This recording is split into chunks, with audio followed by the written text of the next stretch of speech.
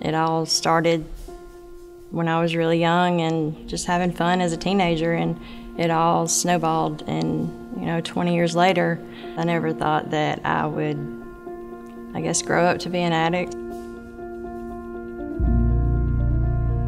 When I came to CRC, one of my fears was being judged because of not only my addiction, but some other issues that go along with addiction. The social pressures that students face, not only at Jacksonville State, but at all colleges, I think they're enormous.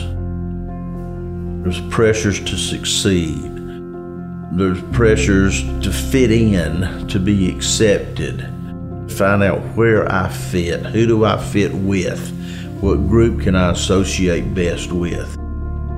And it's within that group setting where the pressures to use any drug or alcohol is rampant.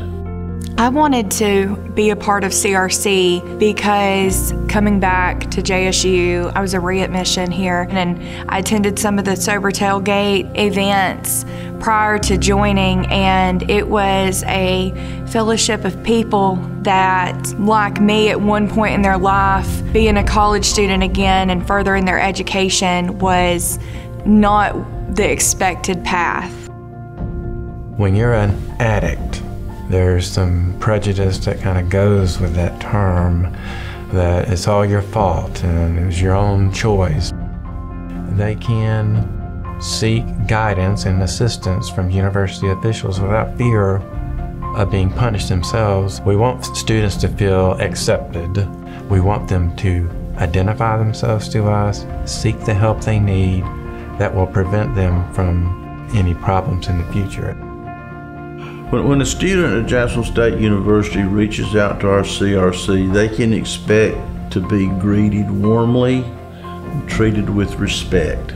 They have an immediate support system, immediate people that they can contact if they have a problem, if there's an issue in their life. So I think the big thing is the immediate support and acceptance. My first meeting at CRC, the people there were so warm and non-judgmental. I felt accepted from the beginning because everybody just welcomed me with open arms. We're one of the few universities in the state to even have this. It really speaks volumes not only to other universities but to our student body to know that you might be a small student population on campus, but at the end of the day, Jacksonville State University is being proactive about different ways that we can help you, different ways that we can see you succeed, because you really do matter. You're going to have people around you that's been there, done that, and can help guide you through it. And it can be done. You're looking at somebody where it can be done.